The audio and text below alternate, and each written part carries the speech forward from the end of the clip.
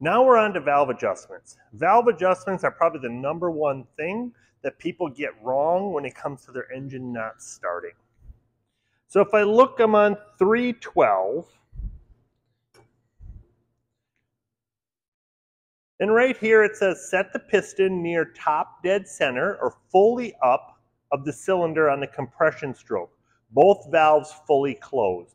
By pulling the recoil starter, well, we don't have the recoil starter on right now, so we just have to rotate the crankshaft. So I'm going to show you how to get to top dead center on the cylinder right now.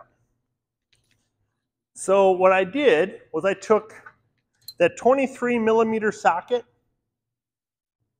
and I put my nut on, and now I can turn this and see what's going on.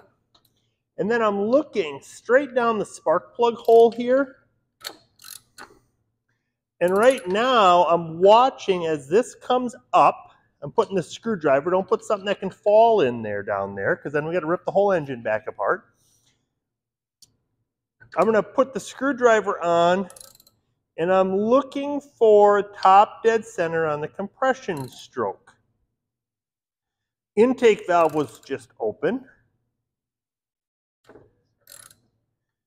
Now I'm coming up to the compression stroke. Right there is top dead center on the compression stroke.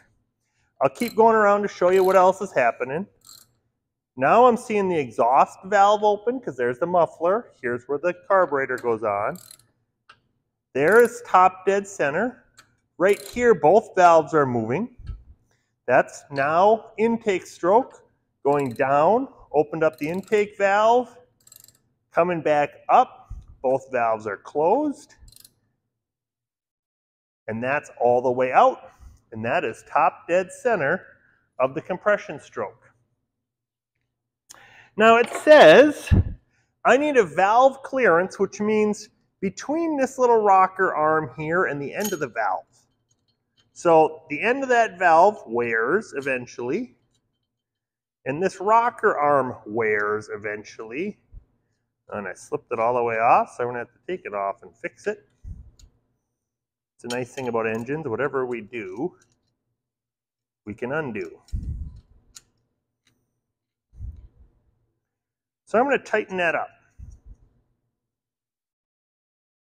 When that's tight, there is zero clearance. If I keep tightening it, I'll actually hold the valves open a little bit and the engine won't run.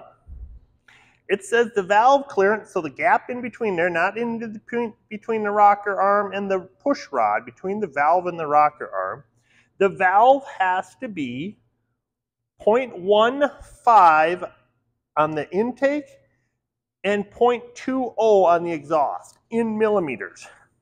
So I'm grabbing a set of feeler gauges here.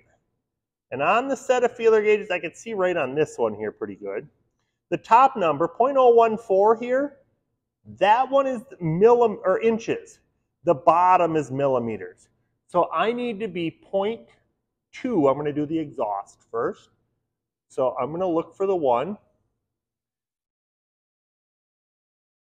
This one here is 203 or 0.008 inches or 203 millimeters. That's the one I'm going to work with. Now to test this, I want to keep this nice and clean. I'm going to take my micrometer and set it to 0.008 inches. I zeroed it out.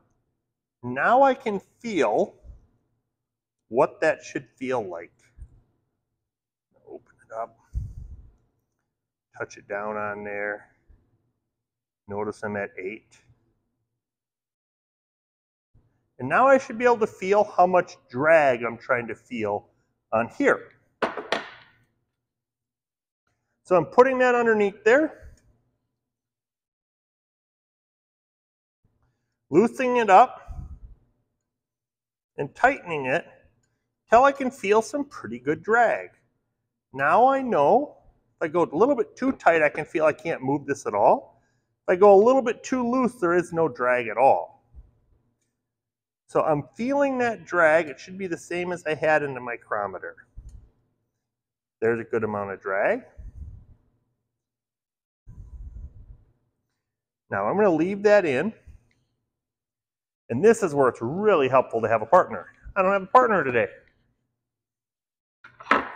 So one person is going to work, you put the 14 millimeter box end wrench on the end of that rocker arm pivot. You put the 10 millimeter socket for the end of that rocker arm. That was the 11 for some reason. Where did my 10 go?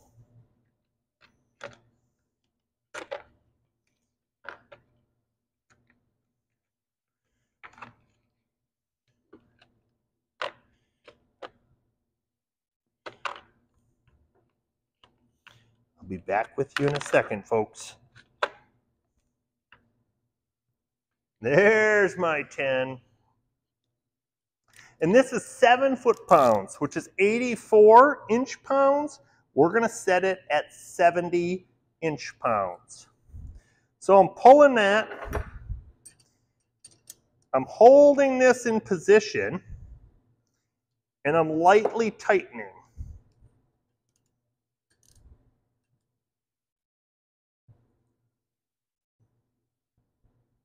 And right now I'm stuck, so that means I need to go down with this a little bit.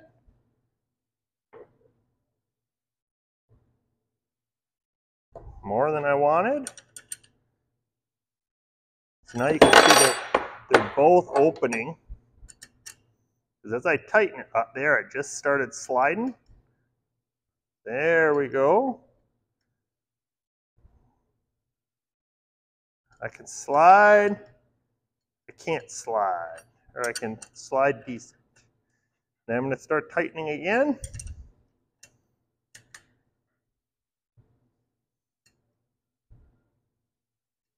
As I tighten a little bit, I want to check.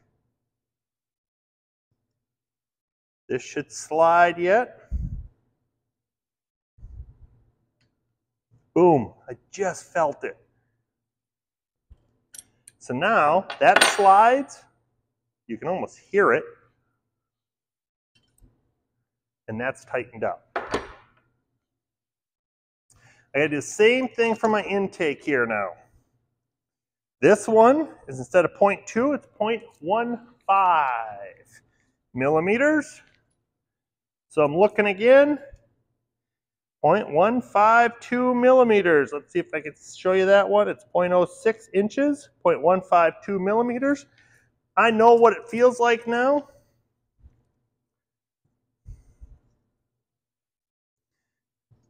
Slipping that in, tightening the pivot down. I can just barely move it, which is okay. I can adjust it here.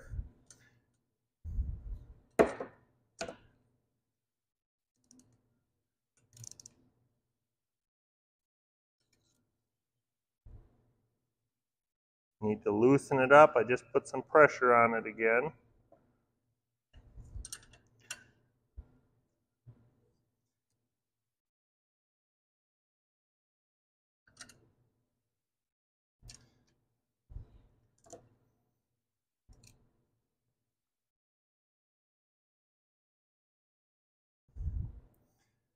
And again, this is where it's helpful to have your friend, so a friend can do the feeler gauge. You can do these 2 wrenches. I don't have any friends, so I gotta do it by myself. So I'm moving this to the left, boom, just barely. You'll feel it super lightweight. Should be able to get that feeler gauge just in there. And it should be nice and tight there. And that's how you set the valves on the GX340 engine.